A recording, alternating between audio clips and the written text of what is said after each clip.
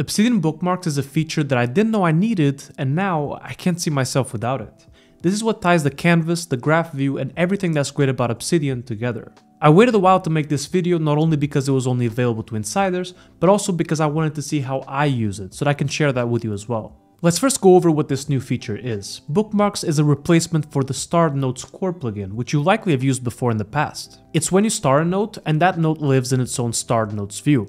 This was a very basic feature, and a lot of note-taking programs have it, so it wasn't really anything to be excited about. Now, bookmarks elevates the concept of starred notes to a whole new level. It looks simple on the surface, and because of its simplicity, it's easy to dismiss it, but there's a lot to be excited for here. So let's take a look at what it can do. The first thing we gotta do is to install bookmarks, and because bookmarks is a core plugin, all we need is to come here to settings, core plugins, and just make sure that bookmarks is toggled on. And let's start with the very basics and just bookmark a simple note. Let's say I have a note here for my April monthly newsletter, and this is a note that makes sense to bookmark because I work on it bit by bit throughout the month. And I can bookmark it in two different ways. I can either come here to top right and press bookmark, or I can use the command palette by pressing command P, bookmark, and it's the first option. And just like everything else in Obsidian, you can always assign a hotkey to it. And once you bookmark it, you can see that there's other attributes that you can assign to that bookmark, because when you bookmark a note, that bookmark itself is its own entity. You can give it its own title independent of its real title. And I want to pause here because this seems like a small detail, but it makes a huge difference because you can decide exactly what you want to call it in a way that makes the most sense for what you're doing right now. For instance, let's say that you're working on a project, and let's just use a basic example here, like you're researching arguments for and against working from home. And let's say that you have a specific note on anxiety saved in your vault. But what that note really means to you in this specific project right now isn't whatever that note is titled, but rather something like side effects of working from home. So when you bookmark it, you can give it that title instead. Maybe you have an article that contradicts what you're saying, so when you bookmark that article, you can give it the title of counter arguments. And despite of what title you give it, the real file in your file system will still have the original title. So if I bookmark this note here that's titled April monthly newsletter, and I just title it something like next newsletter, and I hit save, that note is now going to be here on the top left under next newsletter. And when I click it, you can see it still maintained the original title, April monthly newsletter. And this will be really useful for the other features of this plugin, which we'll get to in a second. You can also manually drag and reorder them in any way that you want. This is great because I'm used to using numbers to bring certain notes to the top, which you might have seen in my previous Obsidian videos, but now I can just simply drag and drop them. You can also right-click any of your bookmarks and press reveal file in navigation, and it's going to take you to where that note lives in your vault. And you can also remove a bookmark by just right-clicking it and press remove, and it's going to be out of your bookmarks, but it's still going to live in your vault. And this is the main theme of bookmarks. They're not permanent. They allow us to laser focus on what we're doing at the moment so that we can freely discard them if we so choose. More on that in a second. So let's now take it a step further. You probably noticed that when we're bookmarking something, there's also an option to choose a bookmark group.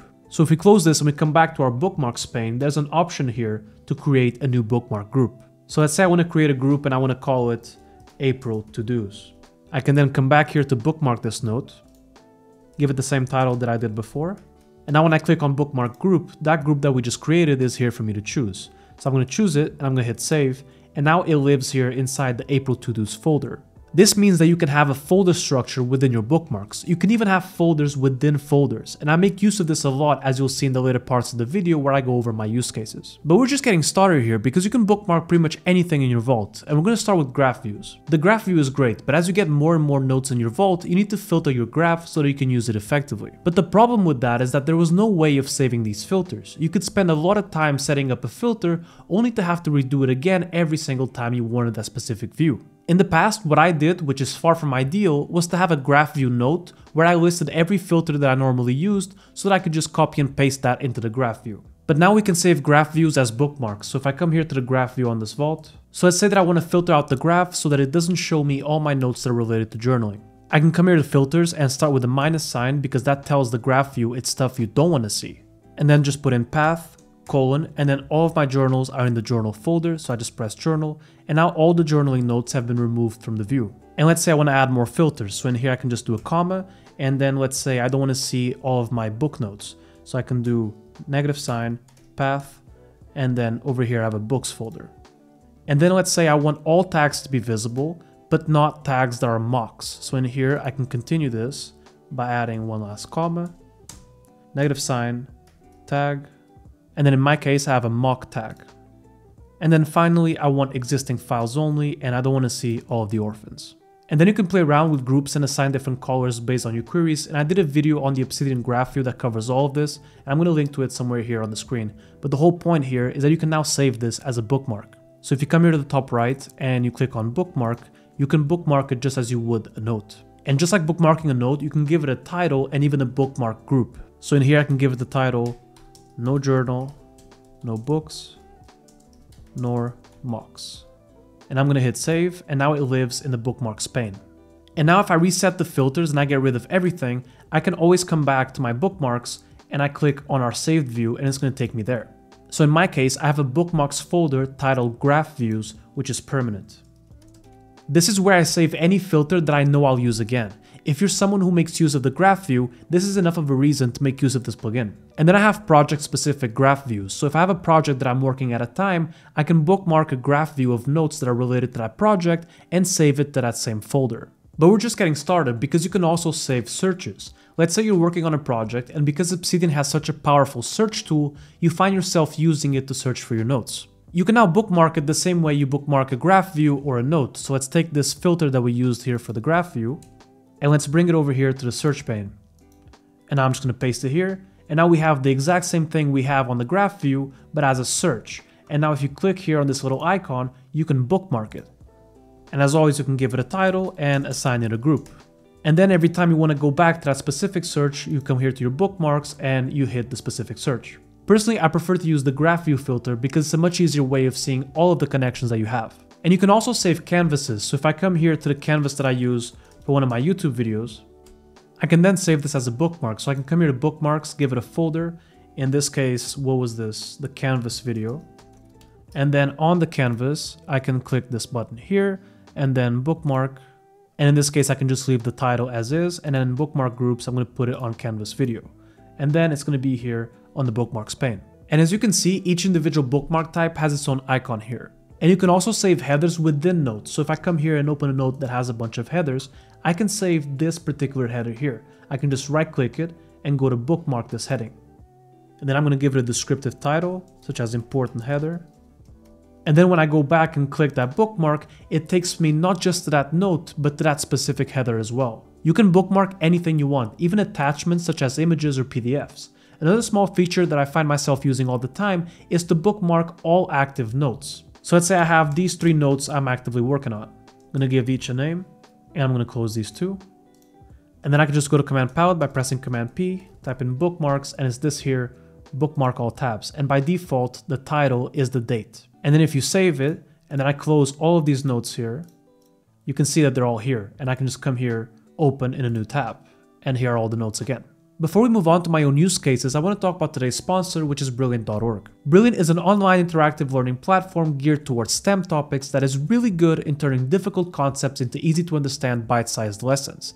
That's what makes it great. The best way to learn something is to do it, and the problem with most courses is that they aren't great at explaining difficult subjects and rely heavily on theory, which means that you don't get to learn by doing. Brilliant is different. It offers hands-on learning experiences and shows real-world examples. This helps you understand hard subjects like maths and sciences instead of just memorizing theories. And because Brilliant has thousands of lessons from AI to data science with exclusive new content added monthly, there's always something new to learn. To try everything Brilliant has to offer free for a full 30 days, visit brilliant.org/FromSergio, and the first 200 people that sign up get 20% off Brilliant's annual premium subscription. Thanks Brilliant for sponsoring this video. Alright, so let's now go over my use cases, and definitely let me know in the comments how you've been using it, as I'd love to hear it. Alright, so my first one is what I mentioned earlier, which is as a permanent graph view list. There's nothing fancy about it, it's just a folder like this one right here, called graph views, and then a bunch of views under it. There's no methodology as to what goes in there. If I use a graph view that I know there's a high chance I'll use again, I'll place it here. And then I have my projects. I usually have 3 to 4 projects going on at a time, and each of them gets its own bookmark folder with all of the relevant bookmarks inside them. One of the projects I have right now is to renovate this studio right here. So I have a bookmark folder, and inside it I have 6 or 7 bookmarks all related to that project. Each video I make is also its own bookmark folder, so every time I'm working on a new video, I just come here and I make a folder for it. So in this case, it was simply called Obsidian Bookmarks Video. And inside that folder, I'll have the canvas for that specific video, the video script on a note, as well as different connections for different topics that I can reference to while scripting the video. Then I'm also working on a way to use AI on a vault-wide basis in a way that doesn't involve sending our data over to OpenAI. If you've seen my video on using AI in Obsidian, you know exactly what I'm talking about. And because I'm actively working on it, it has its own bookmark folder as well. And before Obsidian bookmarks, my projects were their own big note.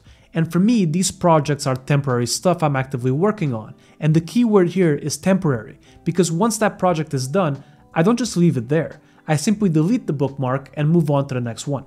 And that's the whole point of bookmarks, because although I keep the final project, I don't keep the bookmarks themselves. So when I'm done with the project and I want to archive it, I just open up a new note and link all the parts that were on the bookmark and move on to something else. And that's what's great about bookmarks. They're not permanent. They let you focus only on what you're working on at the moment. But there's also another benefit here, because ever since this feature came out, I've had the bookmarks pane open at all times. So instead of seeing a massive file list on the left, I'm only seeing what I'm actively working on. And this not only keeps it top of mind for me, but it allows me to quickly move from working on different projects at the click of a button. Let's say I have some free time and I want to work on my upcoming YouTube video. I can just come here, in this case to Obsidian Bookmarks video, right click, open a new tab, and then everything that's inside that bookmark folder is going to open at the same time. And then let's say I've been working on it for a couple hours and I'm running out of steam. I'd rather work on something else. Then I can just press Command P for Command Palette, close all tabs, and then I would just come here to the left and choose another project that I want to work on, right click, open a new tab, and I'm ready to work on it. I also have other stuff that I know I want to keep top of mind, and it helps me to visually see it always on the left side no matter what I'm doing. For instance, I have my goals on a monthly and yearly basis bookmarked here.